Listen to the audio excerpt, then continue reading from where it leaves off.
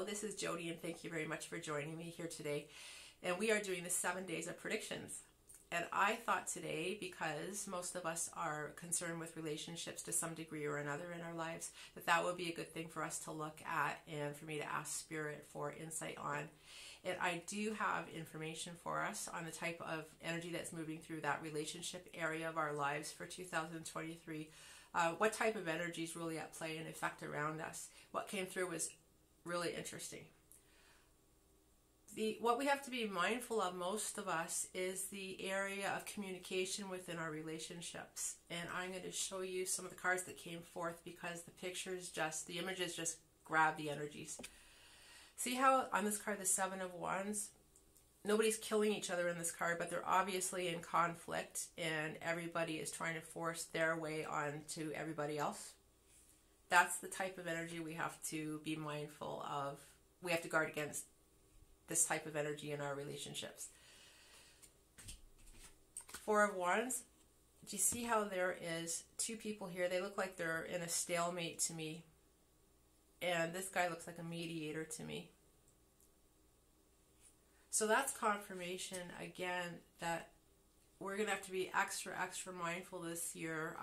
This energy actually feels like it's hanging around until about July, where it's going to be really challenging for us to communicate ourselves clearly, to make sure that we're saying exactly what we want to say, choosing our words carefully, choosing our timing carefully, making sure that the message really is being understood, because this is the type of energy that is waiting to come in if we don't. Explosive, it's when things go wrong, things start to fall apart. And it feels like that could happen way too easily this year, like I said, especially until about July.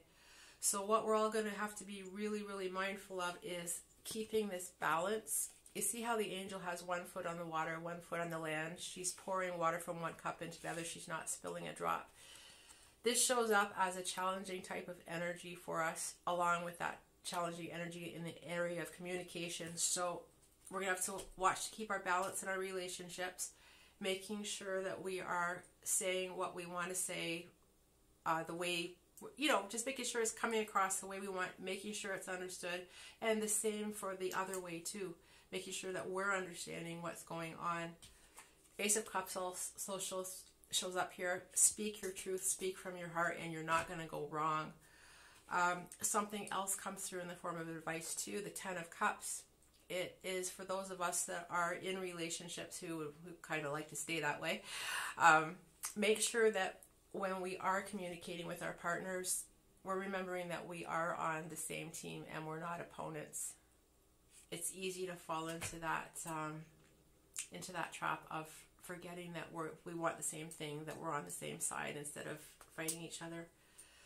So that is the message here that comes through for 2003. So if we're all mindful of it, work to keep things in balance and keep ourselves aligned with who we want to align with, I think we'll be good.